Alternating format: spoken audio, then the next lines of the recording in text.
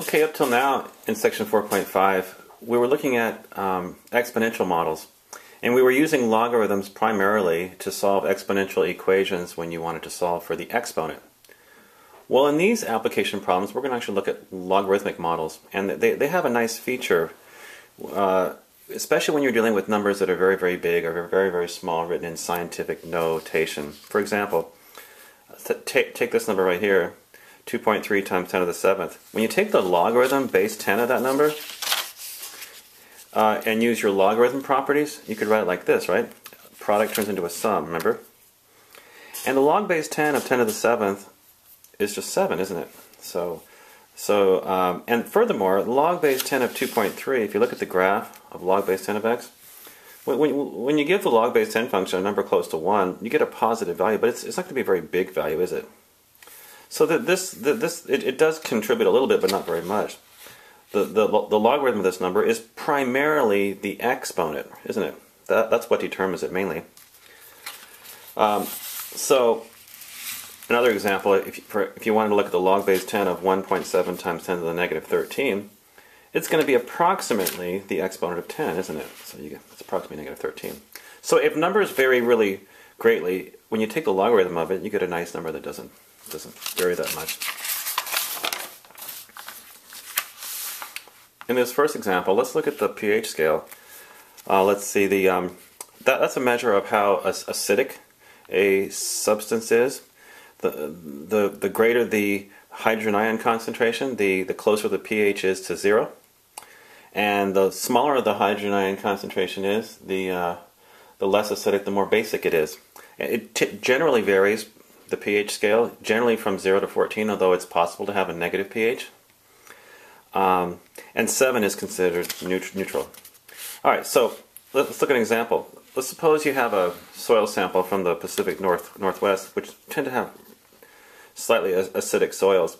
The question is, if you know the pH, what would the hydrogen ion concentration be?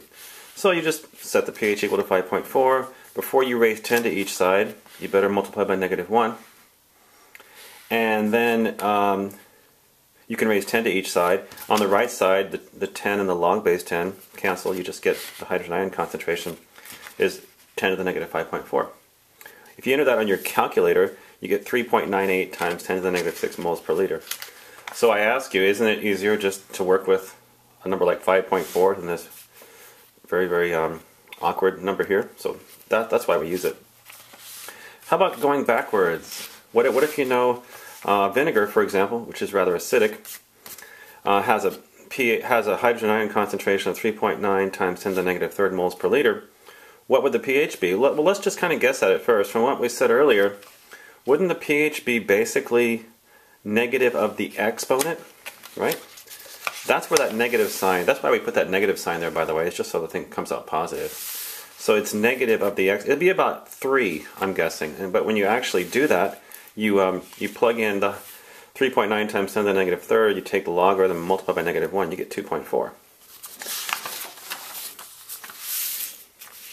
Okay, in this next example, let's look at the Richter scale, which is a nice measurement for the intensity of earthquakes. Let's see, the intensity, I, is measured in terms of how many centimeters the seismograph moves. And we have this thing called S. S is what's called the smallest earthquake, or I should say the threshold by which you can notice the earthquake. Any earthquake that's smaller than this, you wouldn't notice. Any earthquake greater than this, you would. So think of this as the threshold by which you could start to feel them. What's nice about this Richter scale is, for example, what would the Richter scale reading be for this earthquake here? What would the Richter scale give you for S?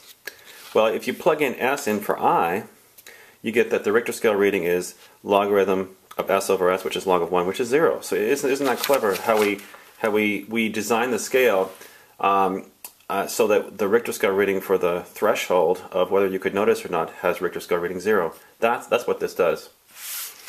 Let's do a few more. What if you're given the Richter scale reading and you want to find the intensity? Alright, well, if you're given the Richter scale reading of 5.4, we just want to solve this for I. you would raise 10 to each side. And on the right side, you just get I over S, right? On the left side, you get 10 to the 5.4. If you enter that on your calculator, well, first of all, let's multiply both sides by S. Remember what S is? S is a constant. That's 10 to the negative 4. So when you multiply both sides by S, you get 10 to the 1.4. And if you enter that on your calculator, you get 2.5 times 10 to the 1 centimeters, or just 25 centimeters. Here's an interesting question. I'm sure you've seen this before. If the Richter scale increases by 1, how much does the intensity increase by? So let's suppose you have two Richter scale readings where M2 is the bigger one, but the difference between M2 and M1 is 1. So this Richter scale reading minus the first one is 1. The question is, how much would the intensities increase by? Well, what's the definition? The Richter scale reading for this one would be the intensity of that, would be log of the intensity of this one divided by S. And the Richter scale reading for this would be the log of the intensity of this divided by S equals 1. Using your logarithm rules, can't you combine these? Can't you write this as a quotient? And notice how the S's cancel. When you take this divided by this, the S's cancel. So you end up with that you have the logarithm base 10 of I2 over I1 equals 1. Now you can raise 10 to each side. And you get that I2 over I1 equals 10 to the 1, or 10. What does that say? That says that I2 equals 10 times I1, which says that whenever the Richter scale reading increases by 1, the intensity goes up by a factor of 10. So it's 10 times stronger. Okay, this last one, the decibel reading, is very similar to the Richter scale reading. You got this extra 10 here. That's going to magnify these values a little bit, isn't it? But the same idea. You've got the intensity of the sound. That's measured in watts per square meter. And you have this I0. It's the same thing as S. This would be called the this is the threshold by which you could hear, that the human being at least could hear sound. Anyway, so the first question I'm asking is, again, what would be the decibel reading if the intensity of the sound is the barely noticeable threshold? What do you think it should be? Well, the decibel reading is 10 times the log of I over I naught. If I equals I naught, you have 10 times the logarithm of 1.